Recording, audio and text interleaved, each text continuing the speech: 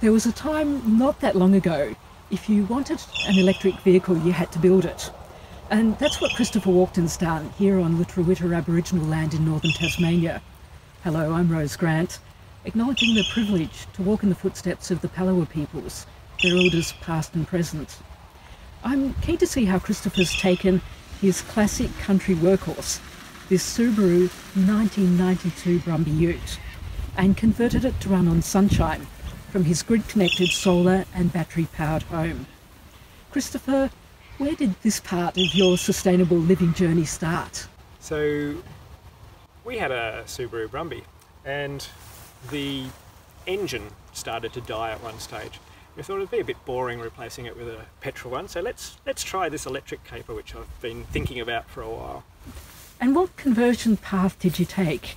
Kit route or a DIY approach?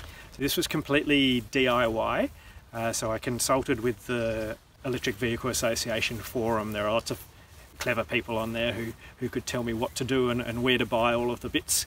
So I did it completely myself, but with a lot of comments from the side. So there are challenges, aren't there? Was it a big decision to make the change? It was a big decision. So when I started, there were no models available. So the bits that I am good at are things like electronics and electrical and so on. The bits that I couldn't do, I gave to somebody else. Those were things like the mechanical linkage between the motor and the gearbox.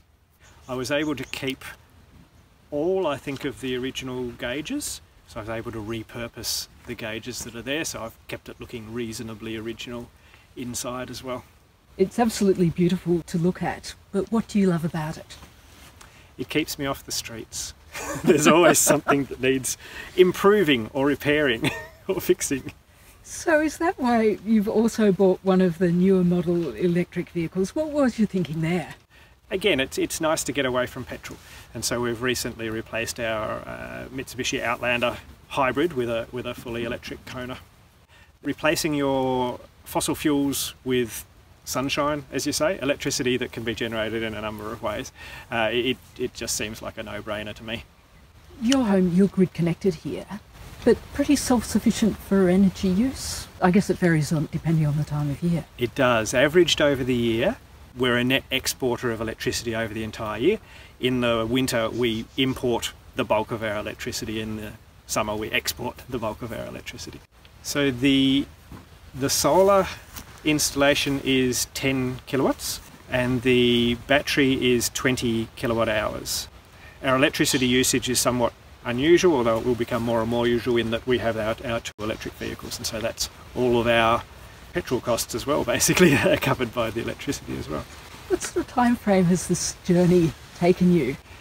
Let's see. Brumby was converted in 2013 for the first time. Well, that was when I didn't have a lot of money, and so I did the cheapest thing first. And then I always knew I was going to get solar, and we finally bit the bullet in 2017 for our solar. And then our battery came online in end of 2019. So we've been a solar battery electric vehicle house for about 9 months at the moment.